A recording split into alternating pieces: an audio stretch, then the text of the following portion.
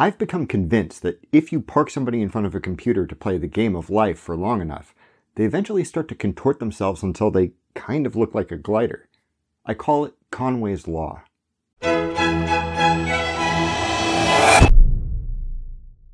Melvin Conway was one of those nerds who helped lay the foundations for modern computing. Like, if you've ever heard of a coroutine, yeah, that's this guy. But he's more well known for his observations about how the shape of technology tends to echo the group dynamics that created it. When an organization designs some sort of system, a software suite, a transportation network, a mechanical pencil, agricultural legislation, whatever, the final product is usually composed of a number of subsystems, some of which will also be subdivided and subdivided again until each component can be fully understood in its totality by a person. Conway suggested that the relationships between those components and subsystems will mirror the relationships between divisions and members of the organization. Like, say there's a team designing a car, where one person is in charge of wheels and another person is responsible for designing axles. Because wheels and axles are being handled by different people, it's unlikely that the final design of the car will feature some sort of seamless hybrid of wheel/axle, a waxle. The two designers will probably work together to negotiate a well-defined boundary between the components, an interface, allowing each component to be cleanly separated and worked on independently from the other. That point of separation would be apparent to anyone who looks at the construction of the car, a physical dividing line that marks where the wheel designer's responsibilities end and the axle designer's responsibilities begin. And that split perfectly mirrors the organizational split between the two individuals. This principle, called Conway's Law, or the mirroring hypothesis, is one of those things that once you know about it, you see everywhere. Front end, interface, back end. Legs, interface, bearing, interface, seat. Battery, interface, battery terminal, interface, you get the picture. It's sort of a corollary of the division of labor. By breaking big, unwieldy problems up into smaller, tractable sub-problems, we can claw our way toward a solution without anyone needing to understand all its details all at once. The folks working on it can develop knowledge and expertise about their own little corner of the answer without worrying about the other bits. It's hard to imagine building something as complex as a train if the person who's figuring out how to bury rail ties also has to have the know-how necessary to specify the metallurgical composition of the smokestack and everything in between. But in order to divide our labor, we have to have some sort of plan for breaking the problem up. And it makes sense that the plan we choose is going to map pretty well to the shape of our solution. However, Conway notes that there are some drawbacks to this approach. As systems develop from slapdash prototypes to more orderly and predictable machines, it usually becomes clear that a different architecture would probably work better. Maybe there's some redundancy that can be eliminated by combining subsystems. Maybe it makes more sense to put two densely connected components closer together.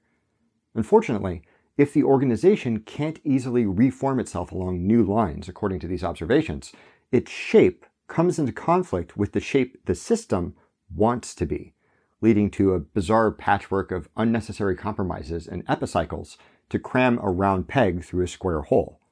You may remember our discussion about Fred Brooks's book, The Mythical Man Month. Those ideas are both corollaries of Conway's Law, and the original paper he submitted to Datamation highlights them in that context. If you add more people to a project, you have to specify more interfaces for both your team and the designed system, which, rather than accelerating the project, can absorb time and resources better spent elsewhere. If you don't have a single cohesive vision for what everyone on the team should be working towards, it's only a matter of time before one module will be designed at cross purposes with some other module its creators aren't thinking about, making the whole system clunky as it finds itself a house divided. Conway's Law also has troubling implications for how organizations can react and adapt to new information. In a 2011 case study on manufacturers of jet engines, the 3 companies examined were, as expected, broken up along more or less the same lines as the systems they were designing. Each modular subassembly had a different group of people responsible for its development, sharing knowledge and information with other teams only through agreed-upon interfaces. When an innovation in the design of the turbine substantially improved its thrust, all 3 companies began to see a rash of gearbox failures. With the benefit of hindsight, it was a pretty straightforward problem. The turbine's thrust went up, so the gearbox was subjected to new forces at the junction where the two fastened together. But when the problem first came to their attention, the cause of the failures wasn't so easy to spot, and the structure of those companies didn't make it any easier. Two of the firms subcontracted their gearboxes and turbines to different external suppliers, manufacturers with no real reason to consider how their design decisions might influence each other beyond the horizon of what they were contracted to build. This made it a real struggle to realize that the problem actually existed at the interface between those two subassemblies. The third company made everything in-house and was much quicker to diagnose and fix the issue, most likely because there was less of an organizational gap between the two departments and a greater incentive for them to figure out the problem together. The gearbox fiasco is a great example of how the simple act of dividing labor creates blind spots. If people take compartmentalization of work and knowledge seriously and stay in their lane, they'll often find themselves less capable of solving or even recognizing problems that don't follow the lines of the agreed flowchart. Unfortunately, managers are often pressured to break up projects into smaller parts before they have any real idea of what shape the solution should be, a practice researchers have termed premature modularization. Modularity is very attractive for project management. It's easier to optimize a simple subsystem with a well-defined function than to wrestle with a complex network of interdependent components under a vague mandate like make something that works well, even if it would be more efficient overall to allow organizational ambiguity in the early stages, to let everyone settle into a framework of sensible relationships on their own. That period of uncertainty can be stressful, difficult to measure, and hard to explain to higher-ups. That pressure can result in an understandable impulse for managers to draw lines of modularization before the system, or the team working on it, is ready, with potentially disastrous consequences for both. Fortunately, Conway's law isn't a law of physics. The mirroring between organization and product structures can be disrupted, either accidentally or intentionally, by phenomena that actual researchers paid real money to write legitimate peer-reviewed papers about this stuff have insisted on calling breaking or misting the mirror. Breaking the mirror happens when an organization looks at the architecture of whatever it's making, then defines its own structure in ways that will straddle boundaries. Maybe you have a team responsible for half of one subassembly and half of another. Or maybe teams are made deliberately multidisciplinary. You can probably imagine how having a welder in the room during an engineering meeting might result in different decisions being made. In contrast, misting is a blurring of the boundaries between sections of an org chart, a diffusion of knowledge and design considerations beyond any explicit division of labor that makes who's responsible for what fuzzier. A firm that encourages its members to share information, expertise, and tasks between departments, even departments that wouldn't normally have anything to do with each other, can sometimes reduce the threat of module-based myopia. If you've got to wire a few hundred circuit boards in a hurry, it's nice if you can drag someone from the R&D team over to help you out, and maybe show you a few things about soldering.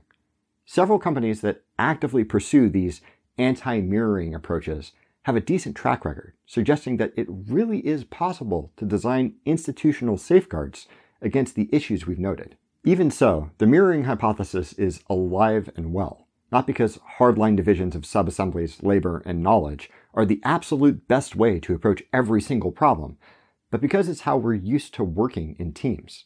When's the last time you applied for a job where the role you were intended to play at the company wasn't rigorously prescribed? It's clear that this strategy can result in massive gains.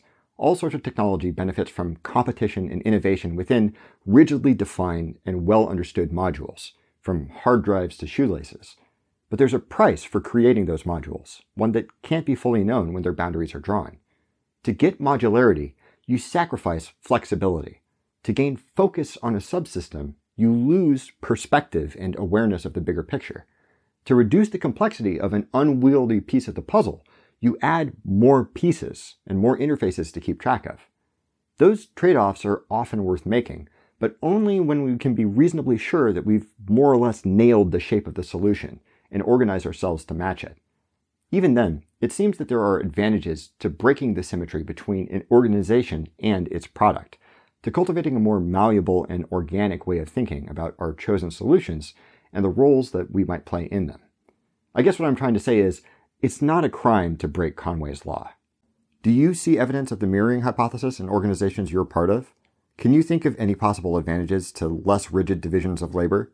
please leave a comment below and let me know what you think.